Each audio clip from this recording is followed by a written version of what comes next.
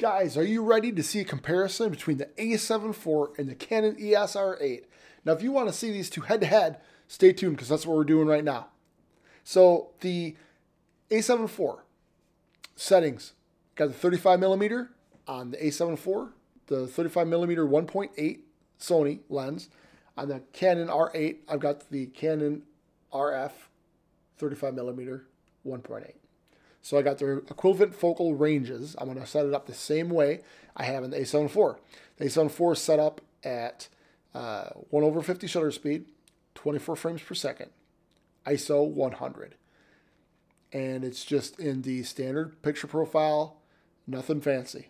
And I'm going to do the same thing with the Canon R8.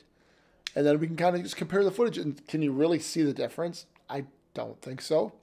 But just to kind of show you, like, hey, what is $1,000 more going to get you? If you're just using it for talking heads or for vlogging with the 16mm 2.8 with the Canon EOS R8, which I have videos on, it works great, even with no IBIS in here, then is it worth to go up to spend more on the R6 Mark II or, you know, whatever, you know? So just kind of give you the option to see what it looks like. All right, guys, I got the Canon R8 and the Sony A7 IV right next to each other, okay?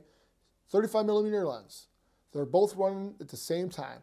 They're both at the 1/50 shutter speed, 24 frames per second. However, peculiar is they have different ISO tolerances because the A7 IV right now is at 125 ISO.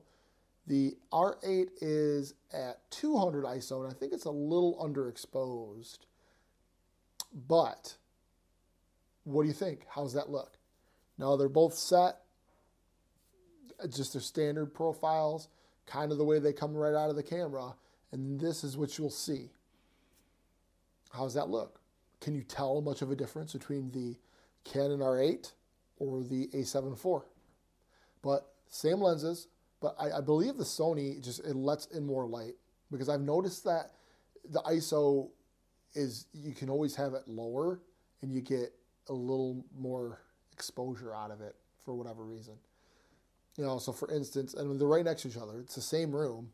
I mean, they're 6 inches away from each other. The lenses are actually 6 inches away from each other. So that it's not different in lighting. So, I don't know.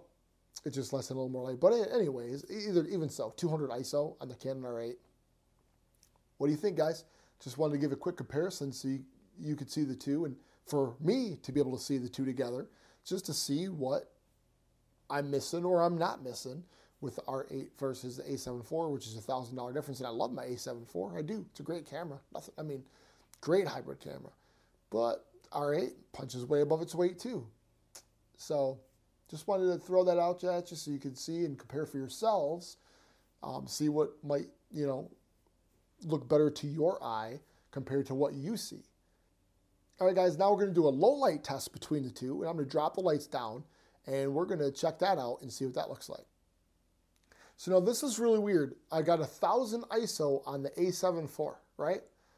The R8 next to it, and that is on 3,200 ISO. So that's like 2,200 ISO difference. Now, the screen is kind of hard to tell, but they look similar, and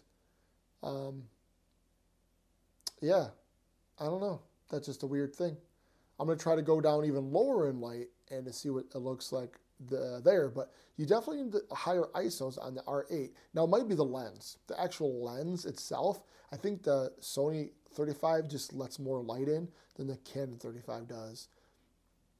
I think that's what, you know, is probably going on here. But I find it very interesting. I mean, you're talking about 2,000 ISO difference for the same amount of light. Maybe the Canon's a little more overexposed. Let me check that. So if I leave the Canon at the same ISO as the A7 IV, that is what we get. At the same ISO, 1,000 on the Canon and 1,000 on the Sony, this is what we're looking at right here. All right, now we are at 16,000 ISO on the A7 IV and the R8, the Canon R8. ISO 16,000. How does that look? Same settings, 1.8 aperture, 35mm, 1/50 shutter speed, 24 frames per second, 4K. All right. Now I've got my light down to 1%. If I drop it down, I'll have 0 light in here. All right, guys, I'm going to test this at 16,000 ISO at the max here. I got one little teeny rectangle light at 1% bouncing against the wall. That's all I have for light. If this is all you have for light or less, all you got to do is turn a light on. So at this point, I'm not going to go past 16,000 because I think that's silly. I don't think you're going to be out there shooting less than, 16,000 ISO. I mean, add some light to the subject. But this is what they'll both look like. The Canon EOS R8 and the A7 IV next to each other. Same exposure, same everything. Just all I changed was the ISO. So understand the different lenses can affect that too. Some lenses let in a little more light. Some sensors are more light sensitive. But I thought it would just be neat to compare the two to see what they look like next to each other. Are they close enough to where it really wouldn't make much of a difference? On these little screens, it's hard to tell. So once I look at post, I'll check it out. But as far as I can see, I think it looks great. I'll post a little thing up here that says what my final verdict is. But yeah, I mean, they both look good. I mean, it does seem like the Sony's just has a little more light let in, but for whatever reason, whatever. I mean, nothing wrong with the Canon. It's still working good. If you want to see any more videos, leave some comments below of what you'd like to see, some comparisons, things, and I'd be happy to do that. Like and subscribe if you like what I do, and if you don't, like it anyway. All right, guys. Talk to you later. Bye.